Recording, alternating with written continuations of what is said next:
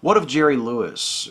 What am I to make of him as a movie fan, as a film critic? I've been thinking a lot about Jerry Lewis for the last few months for some reason. I'm not entirely sure how it started, but I thought that today would be a good day to post a video about Jerry Lewis. The day this video goes up is Labor Day, which of course for many years was the date of the Jerry Lewis MDA Labor Day Telethon, which I used to be a absolute regular viewer of. I would look forward to it. I would watch it every year as much as I could.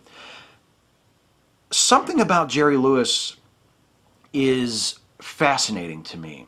I think what is fascinating to me about him is that he is one of the most frustrating and complicated figures in cinema, in entertainment in general. He is a legend. He is a legitimate legend of his industry. He has a career on television and in film that goes back, and on stage as well in nightclubs, that goes back to the 1940s. He is undeniably a very significant figure in film, in our popular culture. And yet, when I go to his work, when I watch his movies, when I watch his comedy, I can't conclude that he's anything other than awful. I mean, I've tried so many times to give Jerry Lewis a chance, because I feel like it's one of those things where he's so legendary. He has such an exalted status. I can't just ignore Jerry Lewis. And I guess we all have a natural tendency as humans to put things in their place. And I just don't know what Jerry Lewis's place is. And the more I think about it, the more maddening it is to me to think, where do I put Jerry Lewis? What do I make of him? I've watched Jerry Lewis films. I've watched films of Jerry Lewis that are thought of as like his greatest work. Like, for instance, The Nutty Professor, which is the movie that everybody sort of knows is probably his most widely seen film, and one of his most critically appreciated films. I think Nutty Professor is in the Library of Congress list of significant films. I think it's been on some AFI lists. Like, it's legitimately thought of by the canonizing institutions of the film industry as a very important film. And I watched it just recently, and it's horrible.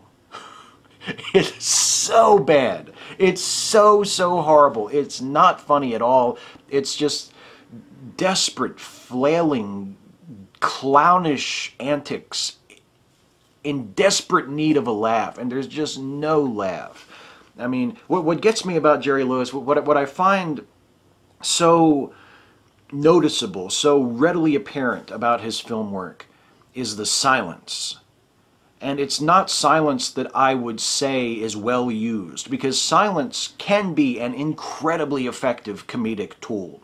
A silence well placed, an awkward pause, a reaction to something, a quiet, can be incredibly funny.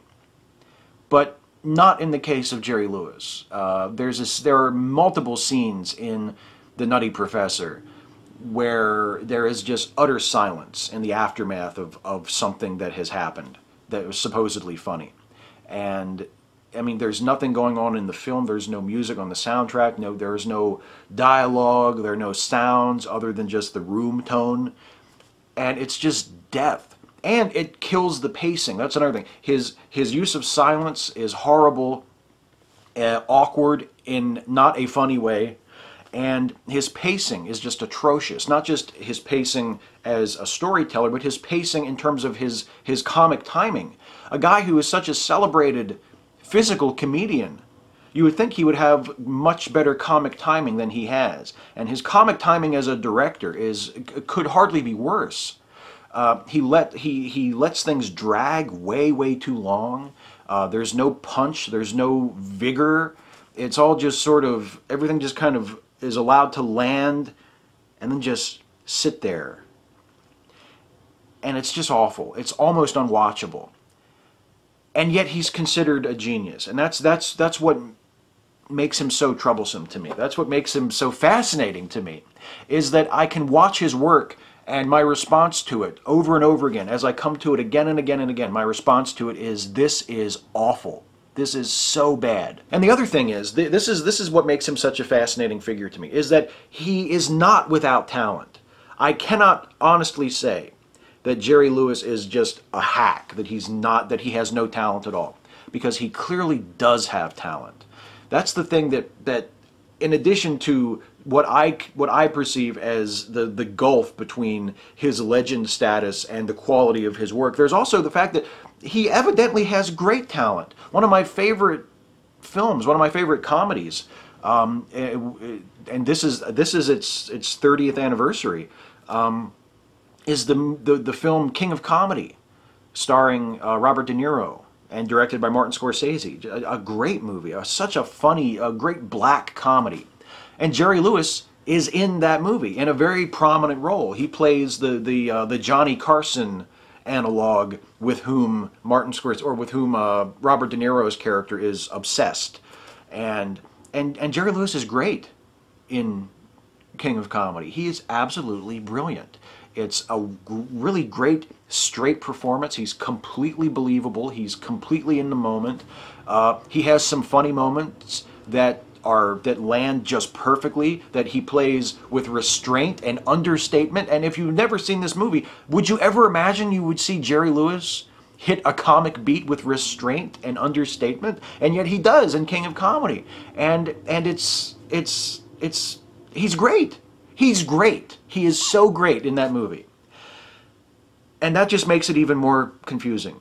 It's also worth mentioning Jerry Lewis's very significant technical contributions to the motion picture industry. In fact, I think the only Oscar he has, he was awarded an honorary Oscar some years ago for his technical achievements.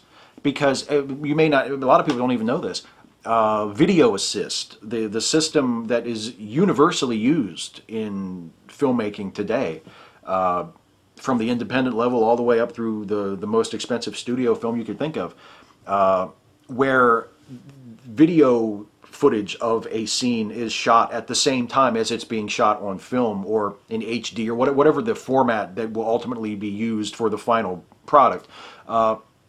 It's also shot simultaneously on video so that the director can go back and review the take immediately. So there's no waiting for the lab to process the film or etc. You can see if it was a good take right away. Jerry Lewis invented that. Jerry Lewis was the first filmmaker to do that, to come up with a way of shooting takes, video and film simultaneously, so he could immediately go back and review the video. He invented that. He was the first person to do that. And now that is universally used throughout the film industry all over the world. That's a pretty big deal. That's a major, important innovation that Jerry Lewis is responsible for. And when you think about that, and then you attach that to Jerry Lewis, who did that because he wanted to make sure that the takes in his films were just perfect. And you watch those films, and they drag, and there's all this empty space, and the pratfalls are just lame and unfunny and awkward, and just, I mean, it's just so bad. He used video assist. He invented video assist to go over the takes in his films that were fucking awful. And then there's also, I mean, when you talk about Jerry Lewis, it's impossible to ignore his pretentiousness, his unbearable self-seriousness that he sort of adopted in the 60s and the 70s and on through today. When he talks about his own work, he has such a sense of self-importance and seriousness. There's that famous or infamous appearance on the Dick Cavett show that is on YouTube now that you can find if you want to watch it, where he's sitting there in a blue coat and an ascot, and he's, you know, doing these very refined gestures with his fingers, and I think he might be smoking a cigarette at one point, and he's talking about his own work in such a serious tone, and he's going over these decisions that he made about the film and how, you know, the studio once told me to recut a film, and all I did was just switch two sequences in order. and show it to them, and they were just amazed. They were they said I was a genius. It was exactly the change that the film needed. And then of course when the film premiered, I switched them back, and no one ever noticed. You know, he has this very serious tone of voice, and of course it's always about how the studio executives are idiots and morons who don't know what a good movie is, and he is the genius who has been forced to wrestle with these ignoramuses for his entire life. And I mean, it's funny. It's really funny to see, of all the people who you would think of would be like incredibly pretentious, self-important filmmakers who would be so in love with their own work and be such marks for themselves, you wouldn't think that goofy, spastic Jerry Lewis would be that person, and yet he is more that person than anyone else ever has been. So why do I care? I mean, yes, he's given good performances here and there. He is responsible for this incredibly significant technical innovation, but I think his movies suck, and I think his attitude sucks. He always comes across as a really just self-important, conceited dick, especially when talking about his own work. Why do I care? It's because of the Jerry Lewis Telethon, I think. I started watching the Jerry Lewis Labor Day Telethon when I was 4 or 5 years old, maybe even younger. I mean, I just remember it from when I was very, very little, watching it on TV. First, you know, watching it maybe with my mom because it just was on. Because back in the day, it was on like 3 or 4 different channels, and it was on all day. And it was just, that's what there was to watch. And I watched it up through my teenage years, young adulthood. It just was an institution to me. And it was really, looking back and thinking about it now, it was really the first exposure that I had to show business. Because there's something about the Jerry Lewis Telethon that even in the 80s, when I first came to it, it felt old. It felt anachronistic. It felt like a holdover from a previous era. And it was a nightclub act. It was a 21-hour nightclub show. There were comics, there were singers and dancers, and then of course there was a huge injection of pathos because it was for charity, and Jerry would have these kids with muscular dystrophy come out on stage and tell their stories, and there'd be these video packages about their struggles and their families, and all of these captains of industry and the head of like the firefighters union and all these business people and famous people who would raise money would come on stage, and they would hand Jerry Lewis these checks for all this money, and you would take station breaks during the hour. You'd go back to the local station, and there would be the anchor of the local news on that station who you only ever saw when he was doing the news or she was doing the news, and all of a sudden there they are talking to you and interviewing people and doing stuff and having pledge drives, and there's just something just unique and fascinating about it. And the national portion, the Jerry Lewis portion of that telethon was really my first exposure to that sort of just generic showbiz. Famous people coming on and hanging out and doing their act. And I mean, there are lots of YouTube channels now who have videos of those old segments from the Jerry Lewis Telethon. I've just been devouring them lately, and a lot of that stuff is terrible because it's hoary, old, cheesy, like Poconos resort style comedy, you know, like Catskills comedy, or song and dance numbers or whatever, and it's not good. And yet I have such a warm feeling about it, such an affection and a nostalgia for it. I guess because I was exposed to it at such a young age, and because it was the first time that I was aware that such a thing existed. And even then, it was one of the only places where you could see that sort of thing on television. And Jerry Lewis is inextricably linked to that. And you know, the theme song for it for all those years was an instrumental version of the song Smile that was written by Charlie Chaplin, who is now, here I am as an adult, Chaplin, one of my very favorite filmmakers of all time. And unbeknownst to me, when I was a little kid watching the Jerry Lewis Telethon, and all these people like Sammy Davis Jr. and Frank Sinatra, and people who I really didn't even know who they were at that point, but I knew that they were famous, and I knew that they were important, and there they were on my TV. singing and dancing and telling jokes for a good cause, and here I was being exposed to this song that was written by who would turn out to be one of my very favorite filmmakers. It's just, I don't know, there's just so much wrapped up for me in the Jerry Lewis Telethon, and because of that, it's difficult to just write Jerry Lewis off, even though as in terms of quality, yeah, it's not good. and for Jerry Lewis, I would say it probably was never that good. But he's a part of my cultural experience in a way that few people are, and for a length of time that few people can claim to have been.